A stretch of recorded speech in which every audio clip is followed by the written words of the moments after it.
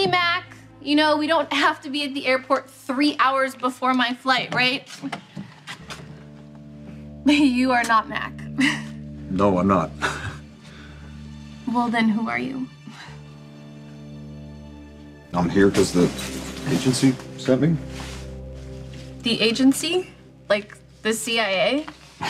What? No, the real estate agency. I'm your subletter. Oh, I'm sorry. I thought when nobody showed up this morning that they couldn't find a tenant and that the broker would just figure it out later. Well, they found me, so. Come on in. Oh, God. Welcome to your new temporary abode. Thanks. You must be Maxie Jones. That is me. You are? Nathan West. Nice to meet you.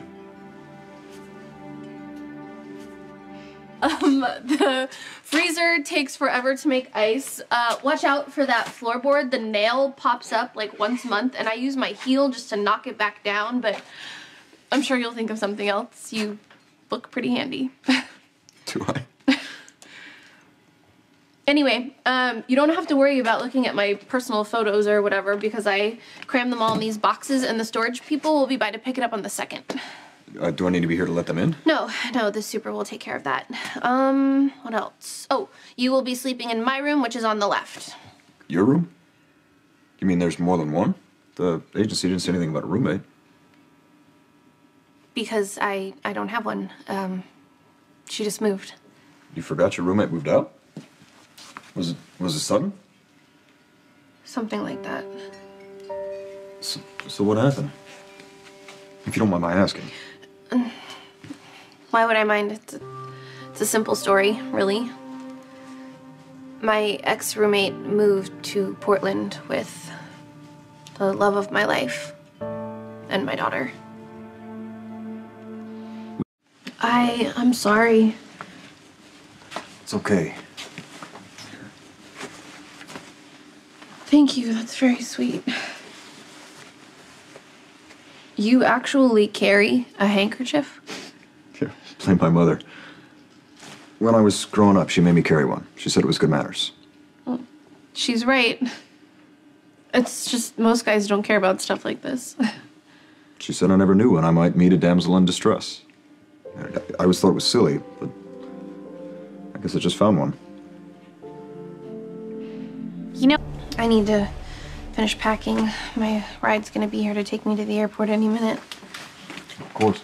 Where are you going, by the way? Oh, hell if I know. I thought I'd just figure it out when I get to the international terminal at JFK. Sounds like a plan. Hoping to go on some spiritual journey or whatever to find myself. I'm sure that sounds silly to you. No, not at all. That's very nice of you to say, but as I'm actually saying it out loud, it sounds crazy to me. I know, I totally get it. Sometimes you have to go where your heart takes you, or your gut. Yeah, that's it, exactly.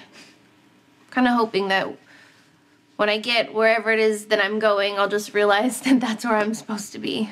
I'm gonna go out on a limb here, but this spiritual journey of yours, does it have something to do with the love of your life, moving across the country with your daughter?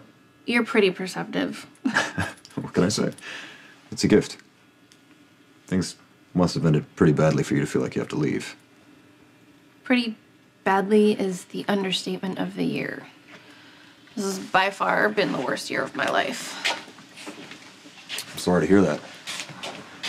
You know, I haven't really had the best year myself. In fact, I'm sort of looking for a fresh start, too. Well, this is a great place to make that happen. I mean, you're moving into a new apartment, subletting it, technically, but my point is you'll be in a new environment, so this is your chance to turn things around from wherever they were before. I don't know anyone in this town, and there are 2 rooms. Maybe we could pick up the pieces together. What do you mean? Well, why don't you stay here with me? You wanna... That's very sweet of you to offer. Much nicer than I deserve. Oh, I'll bet anything that's not true.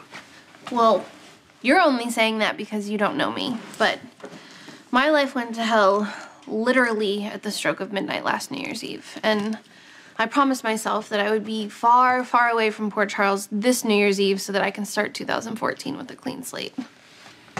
I get it. But thanks anyway. It's my parents. They can't find a parking space. I need to meet them downstairs. Let me at least give you a hand. No, I got it. You're breaking my mother's heart here. She'd never forgive me if I didn't take her bag down the stairs. Usually I'm not shy about asking for help, but I think it's time I start handling things on my own.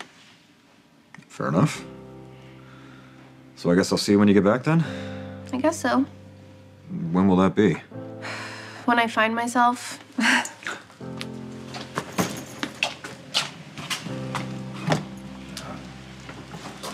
Good luck. For what it's worth, you don't seem so bad the way you are. Don't burn my apartment down, okay?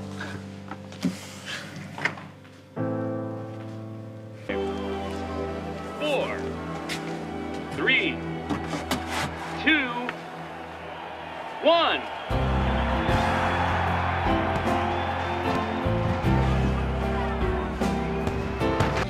Here's to hoping 2014 is just a little less exciting. I'm ready for things to calm down just a little bit. You know something? If it's within my power, that's exactly what I intend to give you.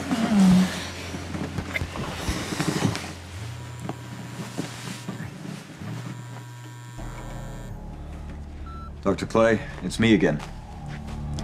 It's Detective Nathan West from New York. You can't avoid me forever. I'm not going away anytime soon.